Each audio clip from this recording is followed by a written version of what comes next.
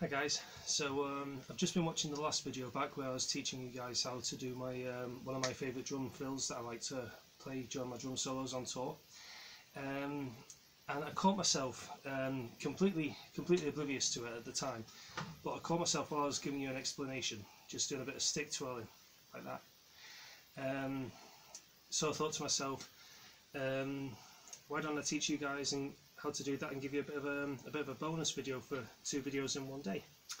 So let's have a bit of fun. Okay, so first obviously you're going to need a drumstick. Now there are different ways to stick twirl. People have different versions. My version involves using 3 fingers like that. So the first thing you guys need to be able to do, just not my bass drum pedal. The first thing you guys need to be able to do is literally, if you can start with your stick between your index finger and your middle finger, and just kind of hold it there between those two. And if you can, see if you can get that motion going on just by pressing with your index finger. It should just twist on its own like that. Okay, so that's the movement I'm doing. Like that. Okay. Like that. Okay. So what you want to try and do now, make sure, like I said, you're going to use your 3rd finger as well. Make sure that's out of the way while you're doing your little twisty thing. Don't know the exact word to call it, but yeah, make sure that 3rd finger's out of the way, because what you're going to do is when it gets to this point, you're going to bring that 3rd finger up again with your finger, the back of your finger against the stick.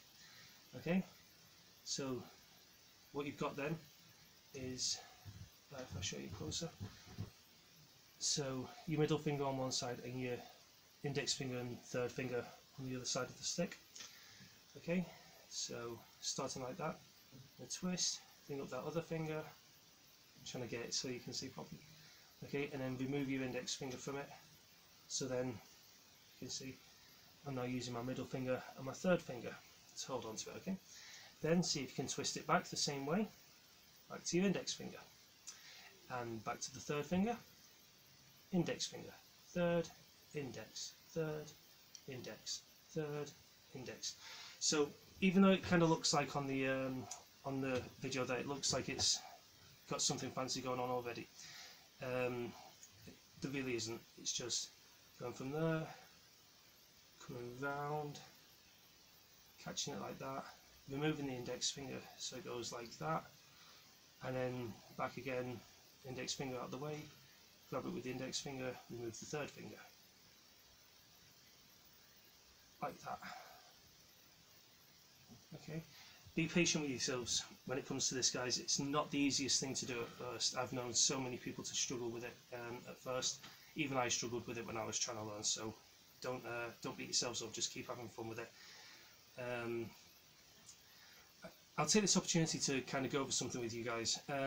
I don't know if you've heard of muscle memory before. A lot of you will have done, but some of you won't. Muscle memory is kind of like your actual memory, where you remember things that have happened in the past.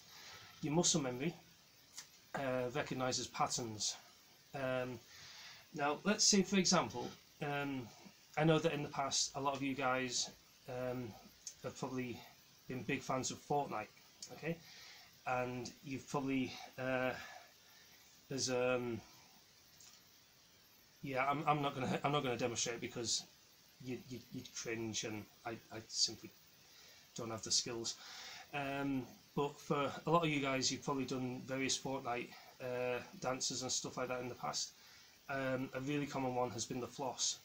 Now, you might have found that when you were first trying to learn to do the floss Fortnite dance, that it was very difficult to do. There was a lot of coordination involved with arms and different movements going on and stuff like that. but what you'll have done is you'll have slowed it down a little bit and done it step by step until it became easier and easier. And what that is, that's your muscle memory trying to get to grips with it. It learns to recognise patterns. So things that have been difficult in the past, you've done over and over and over again until your muscles kind of go, oh yeah, I remember this. This is the movement that goes with this, and then I'm supposed to do this movement next. And it starts to build those connections until they get tighter and tighter and tighter, until you can do it absolutely flawlessly with not a problem whatsoever. Another example, you won't really remember this, but for example, like young babies when they're learning to walk, nobody can walk at first, and then they keep trying and trying and trying. Now obviously they don't understand the concept of muscle memory, but the muscles eventually learn the patterns, they learn what to do, and then it just starts to come together on its own eventually. So yeah, just going back to my original point anyway.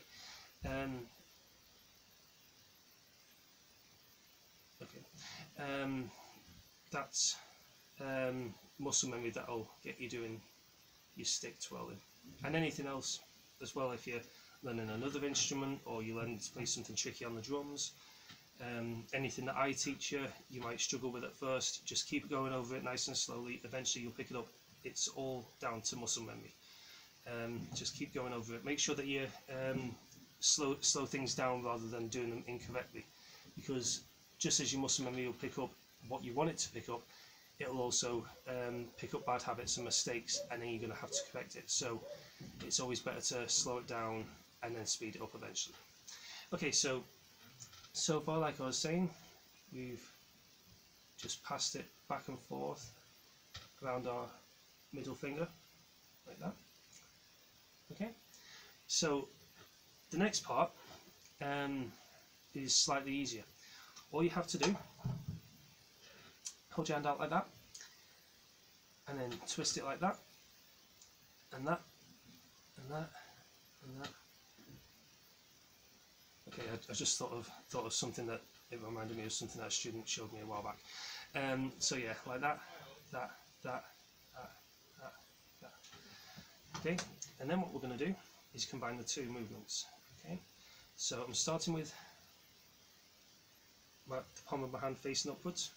Okay, I'm going to twist, and as I do that, I'm going to turn so that the top of my hand's facing upwards, and then I'm going to switch it back so the palm of my hand's facing upwards, and then back, and back, and then back, and then back. Okay, so watch what my wrist is doing. Don't watch the stick, watch my wrist. You see how it's just going back and forth like that? So top, palm, oh, hit the snare drum. So top, palm, top, palm, top, palm. Okay, and then just speed it up.